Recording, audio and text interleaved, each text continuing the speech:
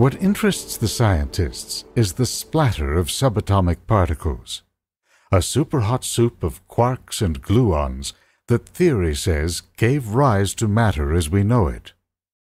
In initial tests, this quark-gluon plasma has shown a crucial property: extremely low viscosity or resistance to flow.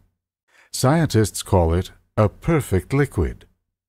To grasp its importance, we go back to those primordial energy fields that the theory says spawned the Big Bang.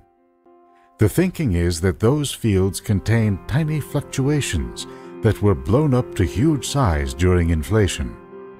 In the ultra-dense quark-gluon mix, these fluctuations generated pressure waves or ripples. As the universe evolved, these ripples gave rise to variations in the density of matter.